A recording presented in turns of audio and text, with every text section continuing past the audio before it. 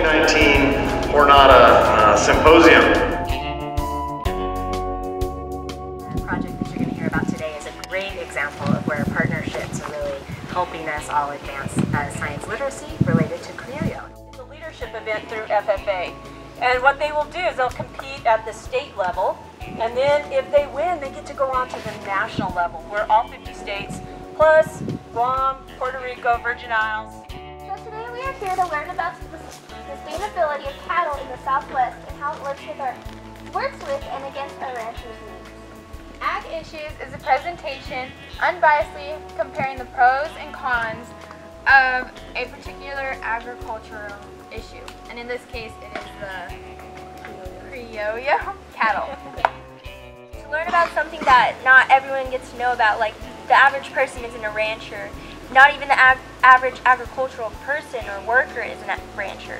So I think it is super important that we're getting involved and we're learning about different parts of agriculture, even if it doesn't necessarily work deep in our lives. It's definitely something we should all be very advised about.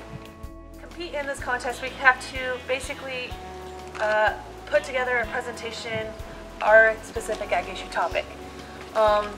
Of course, today mainly we came to learn more about the criollo breed.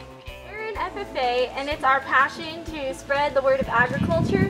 So what our competition is that we're working on today is it's called Agricultural Issues, where we find an issue that's going on in agricultural communities in New Mexico, and we present both sides. So we'll present pros and cons of the issue.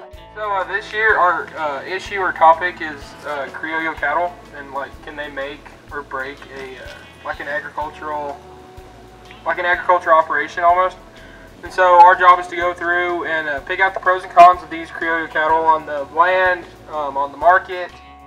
This is my first year doing ag issues, so really I think it'll help a lot in public speaking, really getting to know your community around you and looking at different situations and how you can help, looking at different data, looking at different experience that we've seen done, just really getting to know how you can help and make a difference in your FFA chapter and doing competitions. So we learned a lot about them as far as how long it takes for them to mature to get to the right amount of weight, and those are some of our pros and cons that we can put into our presentations basically.